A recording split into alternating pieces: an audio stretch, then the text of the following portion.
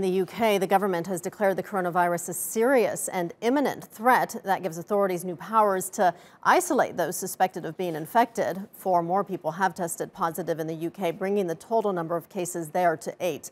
Derek Gatherer is a virologist at Lancaster University in the United Kingdom and joins me now live. Thank you for joining us here on the program. You know, this designation of a serious and imminent threat certainly sounds bad, but what is the risk to the general public at this point, as we only have 8 confirmed cases so far?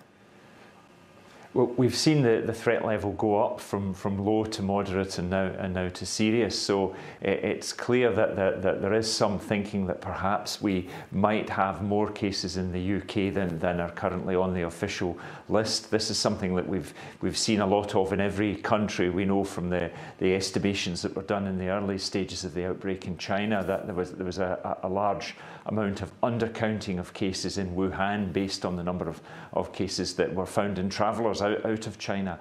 So we think that we're not necessarily detecting everybody that has the virus, and there may well be people that are in the community in many countries that have the virus and are undetected, and the UK is no exception to that. So this is why the government is preparing for the possible reality that we will have ongoing transmission in the UK. However, it's worth saying that at the moment that is not confirmed, and we don't know that is the fact. So people shouldn't overreact to this announcement of a serious or imminent threat.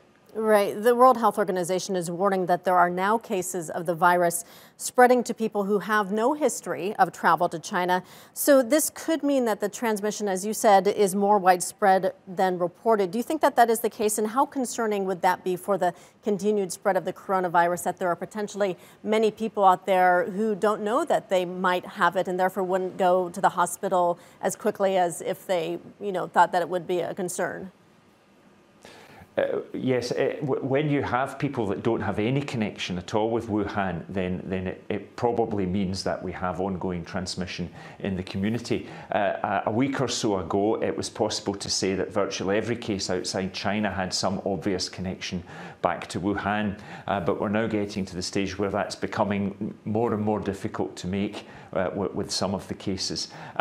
Some of the British cases are connected to Wuhan only on very long transmission chains that go back through Singapore. So it looks as if the virus may actually be escaping the grasp of the Chinese authorities, even though they've gone to extreme lengths to quarantine the city. We've never seen anything like this kind of effort to contain a virus within one country before, and things are still on a knife edge yet. We don't know whether it will be successful in the end or not, but respiratory viruses are really very difficult to contain, and other countries are now seriously entertaining the possibility that the virus may already have slipped the grasp of the Chinese and maybe spreading in other countries. Yeah, nevertheless, though, we still are not seeing the virus spread rapidly outside China the way that we have seen it within China, with these 40,000 people confirmed to be infected, more than 900 killed. What does that say about the spread of this virus? Do you think that these extreme measures that China is doing, these quarantine measures, are at least containing it to a certain degree?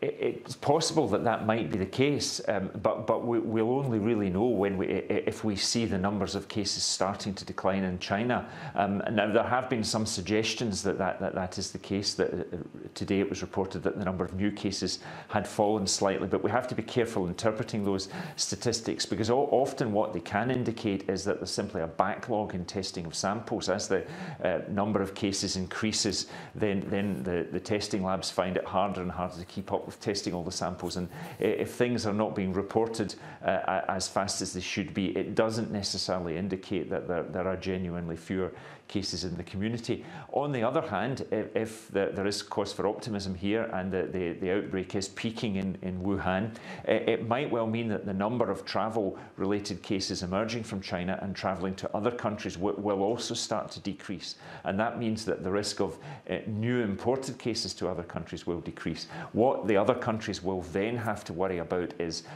any local transmission chains that have developed in their country in the meantime. All right, we'll leave it on that positive note there. Derek Gatherer joining us from Lancaster University in the United Kingdom. My pleasure.